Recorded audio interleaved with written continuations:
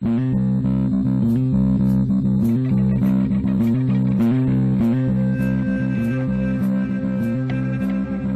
to Grace Town's 10 Minutes or Less. I'm Jonas. I'm TNT9. I'm Mike the Explosive One. Let's start the timer. Oh, I have a timer. TNT, you said you had some fire to bring today? Is that what's up? No. You didn't have any fire to bring? I thought you said you got something to bring. I don't. Oh, okay. Well, No. never mind then. I guess I'll bring some fire. You saw that they're putting out a new Weird Al movie, right?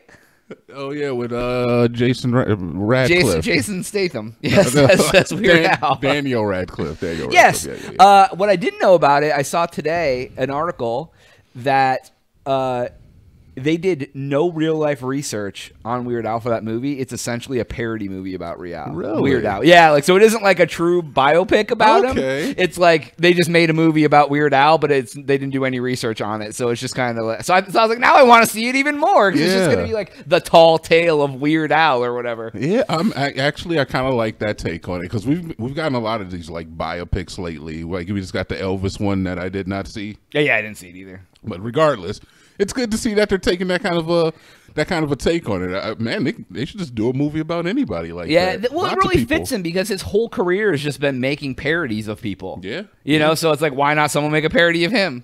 And while it's like you would like to see, like, I guess what really happened in his life to lead up to the events of him becoming like a parody, is he like just a parody act? Like, period? I guess, yeah, I don't know. Because even like the songs he does on his albums, they're comedic in nature. Well, yeah, they're all parody comedy songs, absolutely. Yeah. I mean, I don't know if he does other stuff, like, you know, like Trent Reznor, like, does Nine Inch Nails, but he's also like a composer and does like scores to movies and things like that. Like, I don't know if Weird Al's ever done that behind the scenes, like with stuff, like does other like normal type music stuff. Yeah. But it's just, I think he's just like a polka guy, like polka. A polka guy? A polka guy. Everybody get out here. Oh, like he's just out here doing polka shows. I don't think he does. I know he plays the what do you call it? Accordion. The accordion. Yeah, dude. I would is that polka? I guess that's a polka. Oh yeah, dude. Everybody. I don't know, dude. I don't know, but it would be interesting to see like the actual rise to like where he was selling this act that everybody, obviously nobody's like, oh, I'm jumping right on the Weird Al guy act. It's probably not that great of a story. It's probably like, I started doing this stuff. Everybody thought it was stupid. It started catching on a little. Yeah, big name people let me do their songs. I redid a Michael Jackson song, made millions off of a parody. Yeah, like I don't think I mean, I could be completely wrong, right? He could have had this great story, but like it seems like it's just like a guy who tried to do something different and it worked out for him. Yeah, and you know, maybe he had enough money behind it to make like quality. Honestly, when you think about what Weird Al does, and I'm going to offend some people here, he's basically like one of the first YouTubers. He was like one of those first like comedy YouTuber acts, like doing vines and stuff, just doing like short little parodies of a song, making you laugh, and then and it's like, how do you make money off of that? Yeah, I guess back then you could just make money off other people's music. Yeah, it's like you take someone else's work and get rich off it, like Drake. Joking, totally. And Kanye. Yeah, like Kanye. Like Kanye. Yeah, no, but like no, for real, it really what it is. I mean, because it takes some skill to like write new lyrics over a song, but if you're just doing goofy lyrics and the song, the cadence, the flow is already there for you, it's not nearly as hard. When's the last time you listened to a Weird Al album? Oh, the bad one, probably. The one, the Eat It one. Like, I had the cassette tape back in the day. Wow. Date yourself. It was the one that had all I remember about it was, I think it had Eat It. And had one of the other songs I remember for whatever reason was called "Stuck in a Closet with Vanna White," but it was so that he did have some originals, because that was an original. I'm stuck in a closet with Vanna White. Like, that's not a parody. So on his stuff, some of his stuff was original. Wow. Now I think he just does all parodies. But no, I think he still has some original music.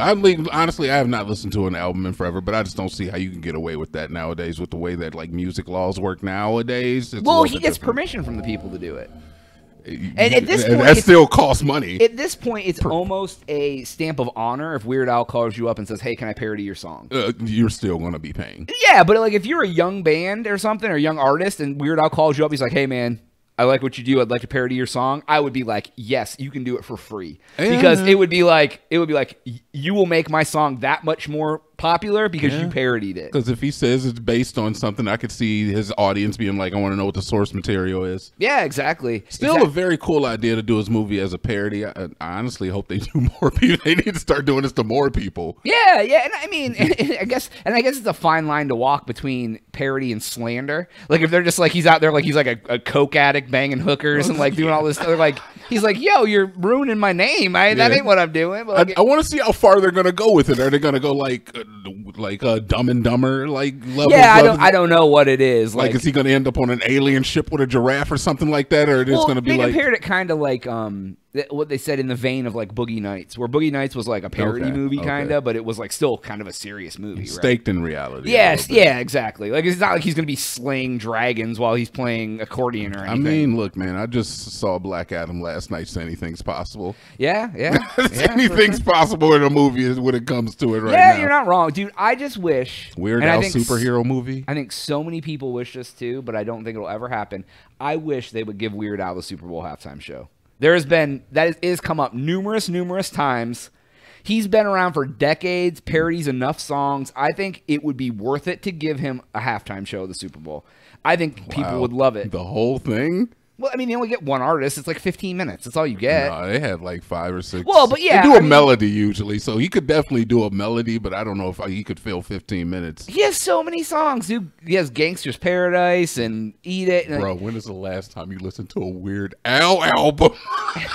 I mean, you're not wrong. I haven't listened to one in years, and I'm still like, I don't know if I can listen to 15 minutes of it. Yeah, give me 5 minutes of Weird Al. He has enough hits that they could do that give it like a minute per song sort of thing, and you could get through a 15-minute show. I think that if you have a good idea, but I think they should have the people who originally did the song come out. I agree. Do part of it, and then Weird Al come out and do like his part of it. Yeah, they could get Michael Jackson back from the dead. He could come out and do. He could do Beat It. They can just show up on the site. You have a hologram. Yeah. Oh, dude. A Michael J. hologram. They have all of the people he's ever parodied on stage, like a choir in the back, and he's just doing the parodies, and they're like just clapping their hands. And Weird Al and the hologram are dancing. Yeah, dude. Exactly. Gallagher shows up. See, this is what they should put in the movie. Who shows up?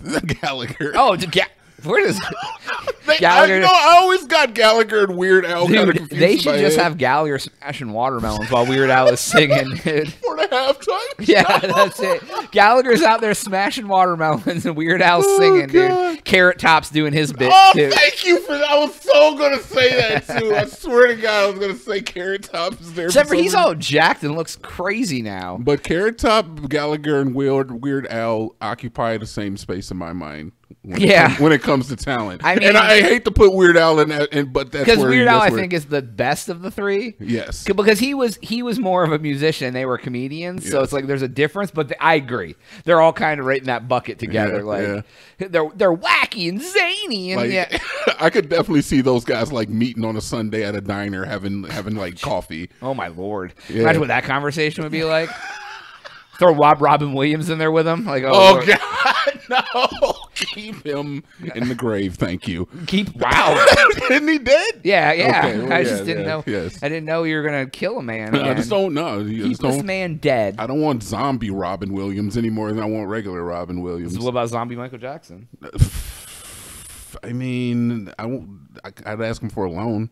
Ask him for a loan? They already spent his money, dude. Like his family. They didn't spend all of his money. He's got money. Janet's out here long money. Janet's out here like, hi, Michael.